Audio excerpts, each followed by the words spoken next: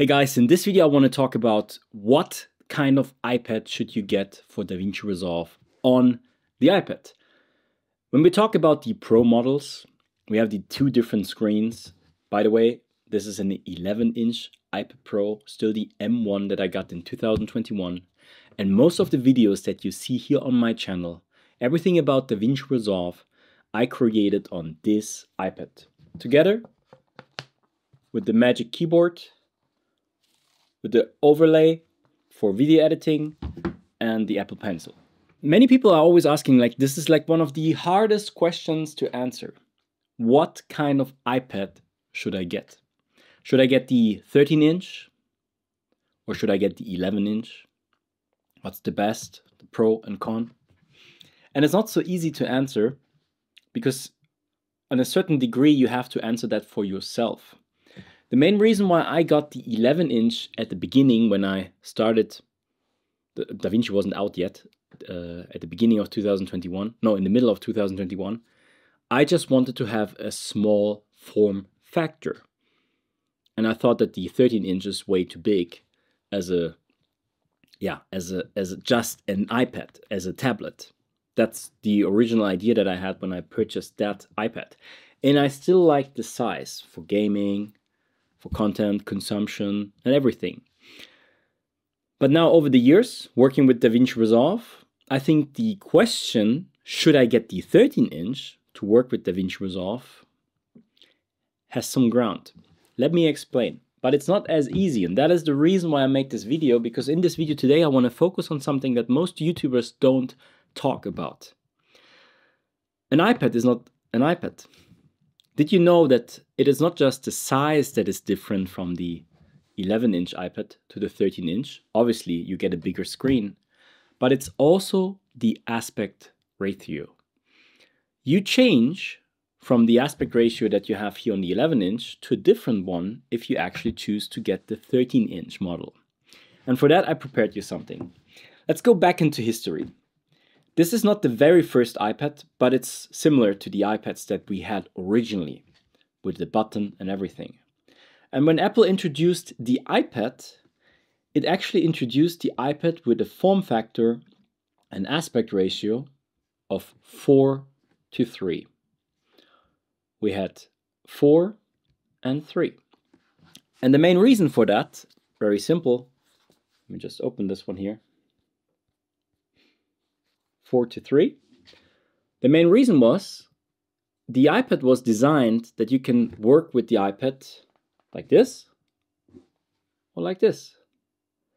And at the time when the iPad came out, many of the competition Android models, they had the 16:9 aspect ratio.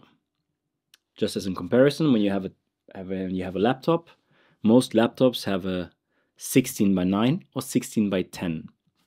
It's good for media consumption because when the early 2000s came, we switched from 4:3 for TVs and monitors to actually more to a widescreen aspect ratio. And so in the early days, when the first tablets came out, they also tried to implement that 16:9 to a tablet. But hear me out. For watching movies, 16:9 is the best aspect ratio because then you don't lose anything, right? So you can actually watch a movie. But these devices, like the iPad, is not just designed to watch movie and to consume content. It's to read, it's to game, it's to work. That's also why most laptops don't have a 16:9. Many laptops actually have a 16:10. That means you have a little bit more room on the top to work with. And with the iPad, they introduced the 4:3 because that was the aspect ratio where you still had enough space when you actually hold it like this. Because you have to imagine, if you have 16:9, everything is just longer. It's not as comfortable to read and everything. So that's why Apple came up with the first aspect ratio, 4:3.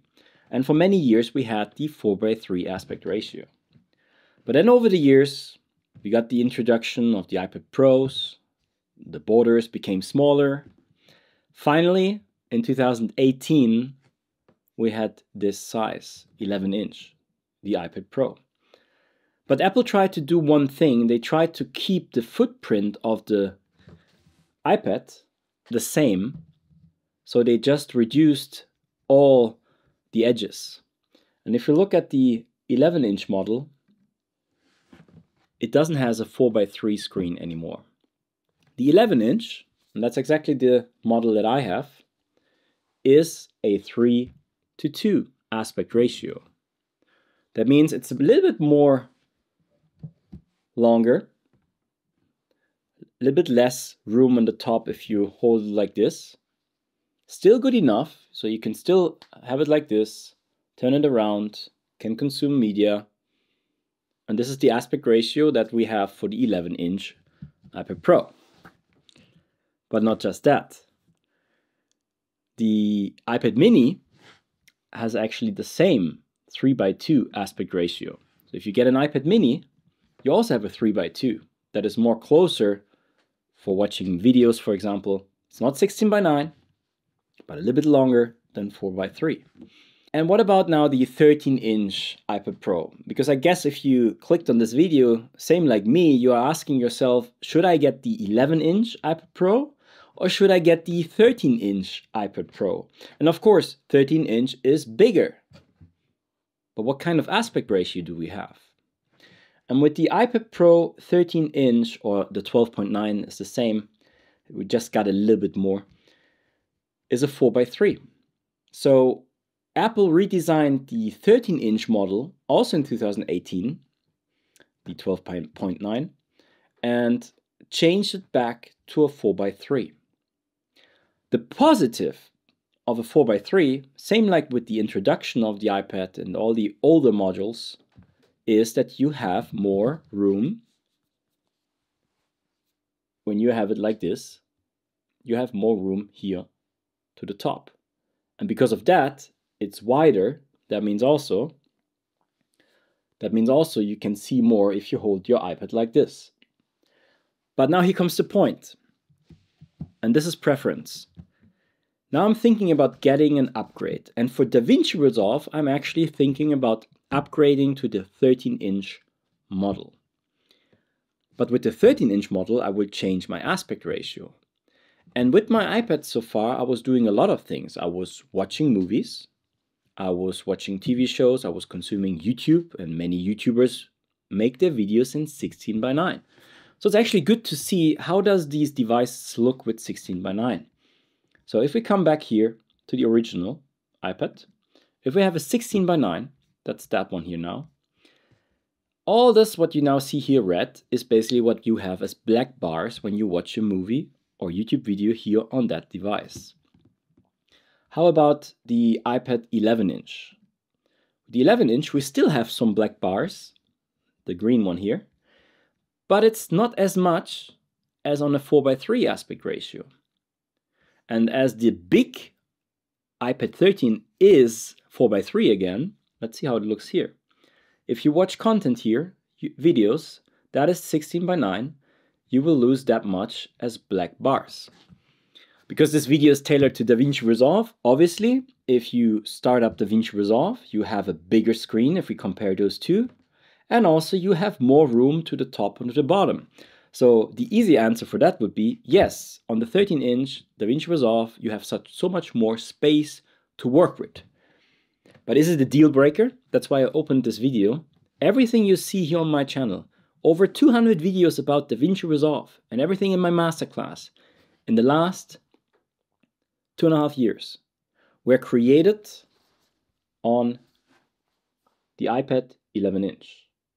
So is it impossible to work on an iPad with 11-inch? Not really. You can start up DaVinci Resolve and work with DaVinci Resolve, especially if you have projects like my YouTube videos. Obviously, if your project's getting bigger, if your projects are maybe even a short movie where you have maybe 20, 30, 40 different tracks, you will appreciate the bigger size. But if you have that many tracks, maybe you even run into problems with the iPad and you want to work on a desktop with an external monitor that is big. But we can also plug in an external monitor for the iPad version. But it's not as seamless and not as comfortable yet as with the desktop. Just saying out that. So it depends on what kind of project you're doing. If you're creating little shorts, if you're creating YouTube tutorials like I do, then you can do all of this on the 11-inch. One more thought. When I decided to go with this setup here, with the Magic Keyboard, like I said, it's the M1, everything became now a little bit more tiny. Not tiny, but the weight is reduced.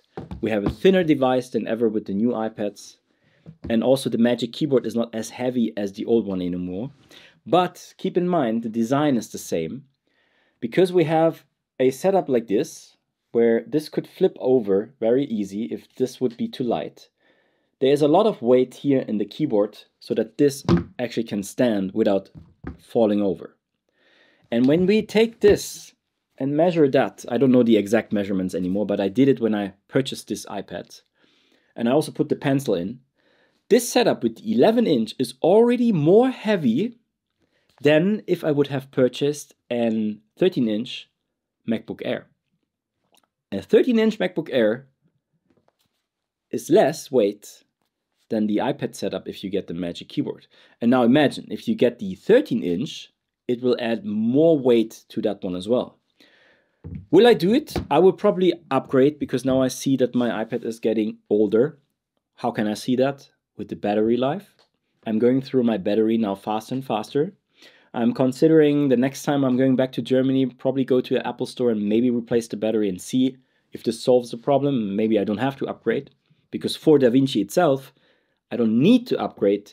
Every M chip is very capable for the iPad to run DaVinci Resolve, so if you're thinking about that. But because of DaVinci Resolve, I'm thinking about getting the 13-inch. But now let's talk about something else. I'm not just using this for DaVinci Resolve. I'm also using this for gaming. And many games, if you now look at the screens again, so this is a 3:2 aspect ratio, right? So it's not 16:9, but not like 4:3. If you look at 4:3, I have these black bars here on the side, here and here. And if I look at 16:9, this is how I can consume media. And the problem here is I have black bars here on the bottom and on the top. But many games are actually in 16:9. So you could get the most out of a game in 16:9. I give you an example. I play Wild Rift League of Legends. And since the beginning when I started playing on my iPad, I love to play on the iPad because you see more. I think that the 11-inch is the perfect size for gaming. The 13-inch is very big and sometimes you have to look too much. That's my personal preference. But also, if you play the same game now on, let's do this off. So, if I start the game here on the 4:3 device, because I have a little bit less here and here than compared to a 3:2 device, the 3:2 is already cutting something off from the 16:9. But it's still okay to play. But with the 4:3, if I would start League of Legends Wild Rift, I would even lose more. That's why, for example, for gaming, I would actually say that the iPad mini and the iPad Pro 11-inch is the best form factor, that you have the best of both worlds. So you have the aspect ratio still to game, but also still enough space to use the iPad in DaVinci and the other programs. If you don't care about games, and you really just want to use this as the largest screen and the most screen real estate, then of course it's a no-brainer, then you should go with the iPad 13. But that's the thing. We have these different aspect ratios and it depends on how you use your device. If you watch a lot of videos, that's why I have here the 16:9, you will always have a lot of black bars on your 13-inch, a little bit less black bars. But of course, the 13-inch is bigger, so the overall screen is a bigger screen if you actually consume content. But because it's bigger, it's a 13-inch, that means it's almost the size of my MacBook 14-inch. With the whole setup, is a heavy setup to travel around. Just my thoughts.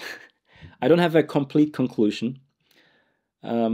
In this video, I just wanted to bring the awareness that we have these different aspect ratios. And if you're thinking and considering buying one, consider the aspect ratio as well. And maybe this video is somehow helpful for you to see in which direction you go. I'm struggling at the moment. I will probably get the 13-inch because of DaVinci Resolve, because my brand is also about DaVinci Resolve.